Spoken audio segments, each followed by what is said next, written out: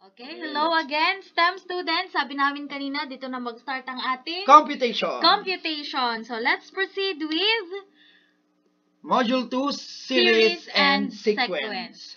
Sequence. Series and sequence. Bisaya ka man, Day. Series and sequence. Okay. Objectives we have: define and differentiate sequence and series. Solve problems. Ulitin ko lang solve problems involving sequence and series. And lastly, use sigma notation to represent a series. Okay, para hindi na tayo magpaligoy-ligoy pa, let's start. Definition muna tayo bago tayo mag-proceed sa solving. Ano nga bang tinatawag nating sequence? Okay, when we say sequence, it is an ordered list of numbers. Pag sinabi nating ordered list of numbers, there is a pattern. Okay? Yes. And we have two types of sequence. Una, we have finite. It contains a finite numbers of terms. Example, 1, 2, 3, 4, 5. Ibig sabihin natin kapag finite, meron siyang beginning at meron siyang ending. Ibig sabihin nun, ma'am, meron siyang last term. Yes. Okay? And second, we say infinite, it contains a infinite number of terms. From the word infinite, walang katapusan. And it always represented by dot, dot, dot. Yeah, 1, 2, 3, 4, 5, dot, dot, dot means that is no last term. Yes, wala siyang last katapusan. Term. Okay? Ano nga ba yung term na sinasabi natin? It is called to which numbers of a sequence. Let's say, for example, how many terms do we have in the finite? Finite. We have 1, 2, 3, 4, 5. 5 terms. But, okay, in infinite, hindi natin malalaman yan kung ilang terms yan kasi because of the dot, dot, dot, walang katapusan.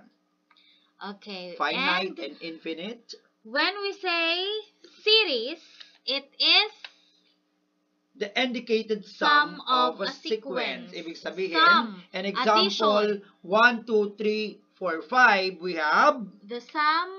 O yan. So, pag-aadin lang natin sila lahat. 1 plus 2 plus 3 plus 4 plus 5 is equal to 15. So, yon ang ating tinatawag na series. Sum of a sequence. Pinag-add niya lahat, pinag-plus niya lahat yung sequence, kaya ka nagkaroon ng series na 15. So, 15 is a series. And I think malinaw sa atin ang magkakaiba ni sequence and series. Okay. Next, we have sigma notation. Sigma notation. Sigma notation, it is a method used to write out a long sum in a concise way. Kapag masyado ng mahaba, for example, 100 na. Para mas madali, hindi mo siya isulat ng mano-mano, gagamitan natin siya ng sigma symbol. So, ang symbol natin for sigma is yung nakikita nyo para siyang baliktad na letter M. Tama? Naka-side na letter M. So, that is our symbol for sigma. For example, paano nga ba yung basahin? So, we have summation of 2n as n is equal to 1 to 4. Okay, so summation of 2n as n is equal to 1 to 4. Okay, so here's our solution. Paano yun? Take note mga anak, when we say summation, it is the sum. From the word sum, summation. Okay, so the operation being involved is addition, of course. Okay? So, substitution lang yan. Nakikita nyo yung 2n dyan. Isa-substitute natin yung n hanggang kay 4. So, dito sa solution natin, 2, sinubstitute natin si 1. So, 2 times 1 and plus... And then, ma'am, nag-emphasize siya na si n is mag-umpisa kay 1. At matatapos kay 4. Kaya siya 1 to 4. Yes. 2 times 2 plus 2 times 3 plus 2 times 4. Nag-start tayo kay 1, nag-last tayo kay 4. At kung nakita nila dyan, ma'am, pinalitan lang natin si n ng 1, 2, 3, and 4. Okay, so 2 times 1 is 2 plus 2 times 2 is 4 plus 2 times 3 is 6 plus bibinata ka sir 2 times 4 is 8 so pag pinag-add mo yan lahat it is equal to 20 meaning to say ma'am the summation of 2n wherein n is equal to 1 to 4 is equal to 20. So para mas maintindihan, let's proceed with more and more examples. And let's have our first example. Write the first three terms of the sequence. A sub n is equal to 2n minus 1. Take note, mga anak, that n here is the number of sequence. Yes. Okay? Or the number of terms. I'm so sorry. So we have three terms, sabi niya. So we're looking for the first term.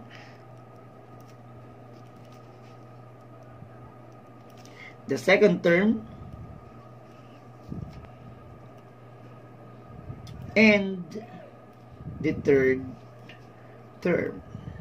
Okay? Of the sequence daw, first term of A sub n is equal to 2n minus 1. Napakahirap.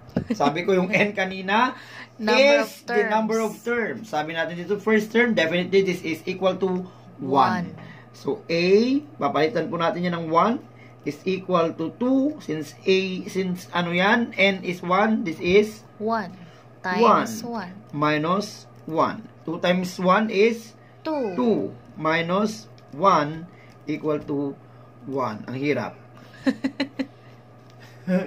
Next, okay, second term of sequence 2n minus 1. Okay, 2. Our n is 2 because second minus 1. 2 times 2 is 4. Minus 1. 4 minus 1 is equal to 3. Ang hirap. And third term of the sequence 2n minus 1. Okay, we have 2. Our n is 3 because third term minus 1. 2 times 3 is 6 minus 1. Okay, this is equal to 5. So the first three terms of the sequence 2n minus 1 are 1, 3, and 5. Maliwanag po ba, Ma'am Tintin? Yeah. At dahil maliwanag yan, pupunta tayo sa example number 2. Okay? We have our sequence A, n is equal to n all over n plus 1. The question is, find the 8th term. Okay? So we have now A. 8 term po ang hinahanap. So, A8 is equal to 8 all over 8 plus 1. Ang hirap. Equal to 8 all over 8 plus 1 is 9. That is our 8th term. Ang dali lang pala ng topic. Ito pang grade 1. Next is example number 3. A sub n is equal to n squared. May pa-squared sa ate. All over n minus 2. Find the 5th term. This is an example of sequence. Okay, sabi niya 5th term. So, let's substitute n by 5. Equal to, ano po yung n natin? 5. So, this is 5 squared. All over n is 5. Tama ba? Yes, minus 2. Is equal to, 5 squared is equal to 25 because that is 5 times 5. All over, 5 times 5 minus 2? 3. Okay? 25 all over 3. Final answer. Okay, take note ha. Dito, ma'am, bakit tatlo? Kasi ang hinahanap dyan, first 3 terms. Okay. Pero dito, yung 8th at saka yung 5th lang yung hinahanap. 5. Okay. For the series, Ma'am Tintin will discuss it. Okay, let's solve for series. Kanina, sa example natin, doon sa PowerPoint, X yata yung nandoon, tama? So, huwag kayong makukonfuse. Kahit anong letter ang gamitin natin, pwede. For as long as parehas po yung nandito sa summation at parehas yung sa given equation. So, unahin natin, substitute. Mag-start daw tayo sa 1. Matatapos tayo kay 3. So, we have summation of 2i minus 1. Yes. When i is equal to 1 is to 4. 3? Where I? Baligtad. Duling talaga. Summation of 2. Okay. Summation of 2i minus 1 when i is equal to 1, 2, 3. Oo, ganun yun. Okay, substitute. So we have where yun? Ay, where ba? Oo. Where yun? Minus 1. It is equal to, unahin natin si 1. So, yung I, papalitan lang natin ng 1. 1. So, 2 times 1 minus 1. Tama? Plus. Dahil summation yan, plus. Copy. 2, yung I, papalitan natin ng times 2 minus 1. Plus ulit. 2 times 3 minus 1. Since na-reach na natin yung 3, let's simplify. 2 times 2, we have 2 copy minus 1. Plus 2 times 2, 4 copy minus 1. Plus 2 times 3, 6 copy minus 1. 2 minus 1, we have 1. Plus 4 minus 1, 3. Plus 6 minus 1, 5. So, it is equal to 1 plus 3, 4 plus 5, 9. So, our answer for this series, summation is equal to 9. Second example, find the sum of the series. Ipa-perfect ko na to. Sige, go. Summation of 1/2 n, where n is equal to 3 to 6. Perfect!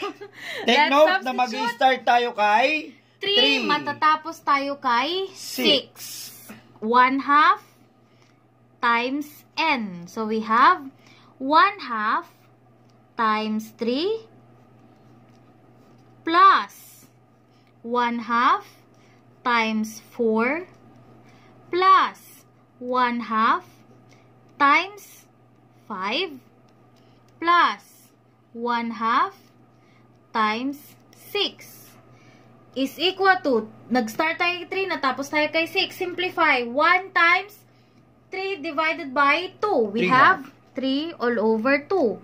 Plus 1 times 4 divided by 2. 4 all over 2 or 2. Plus, asa na yun? 5 all over 2.